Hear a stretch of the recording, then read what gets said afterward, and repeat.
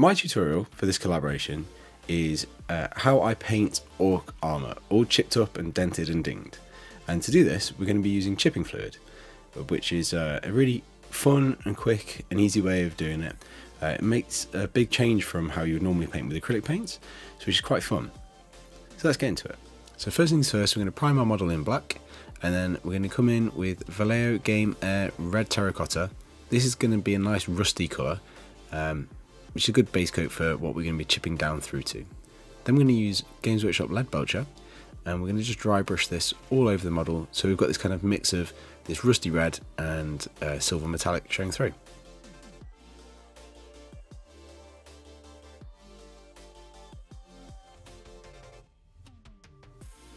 Once that's done, we can then start applying our chipping fluid.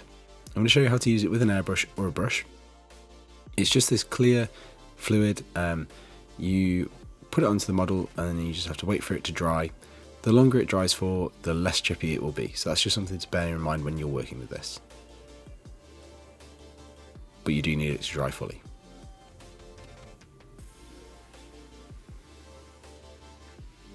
I want to make this piece of armour black, so we're using Model Air Black and spraying over the top. Now once that's dry, you can see it's already started to crack in some places where the water from the paint has activated it. But to activate the chipping fluid, you just come in with some standard water, nothing special, straight out the tap, and just apply it to the area that you want to chip.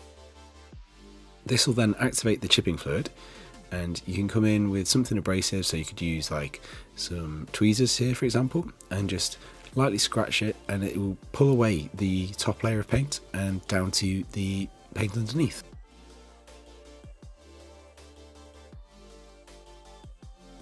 And you can do this over the whole model, use a variety of different tools. So for example, you can use a little drill bit, or you could use an abrasive brush, or anything really, and you can just go across the whole model, do little bits at a time.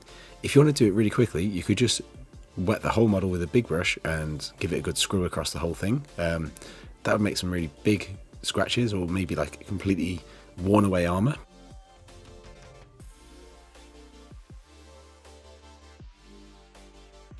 So this video is part of a collaboration for Orktober. It was put together by Dana Howl. If you don't know Dana Howl, she's an amazing mini painter and YouTuber. She's actually one of the first people that I watched when I was looking to get into the hobby on YouTube.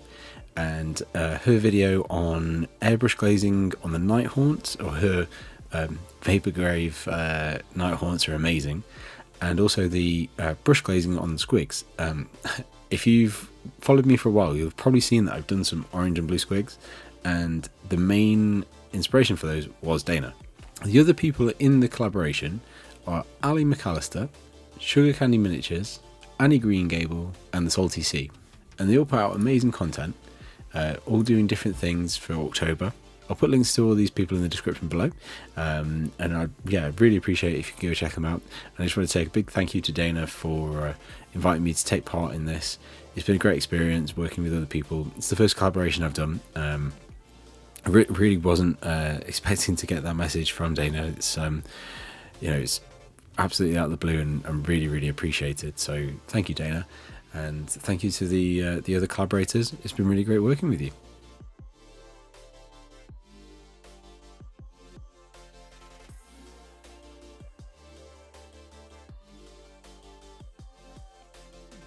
And there we have it. So now we're going to use a brush. So I've painted up these teeth in Lead Belcher, and we're just going to take the heavy chipping fluid, and we're going to use a synthetic brush because it's not very nice on your fancy sable brushes. And we're going to just apply it straight from the pot onto those teeth.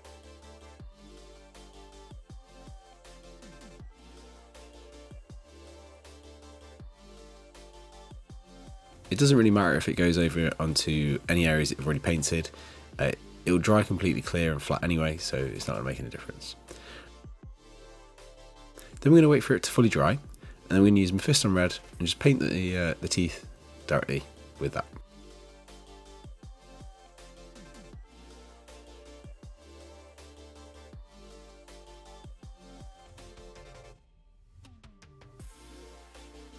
Now that that's dry, again, same method. We're going to come in with some water. I've used this little scraggly brush here. You can use tweezers, you can use brush just to like scratch away, and that'll chip down through into the layer underneath, and you can see it just makes this nice chipped up armour effect. You can then use that on the whole model, so all the armour plates, and it ends up looking something like this, which isn't too bad. But if you want to take this a step further, you could then go and watch one of my videos on weathering for grimdark and apply those methods, and you'll end up with something like this.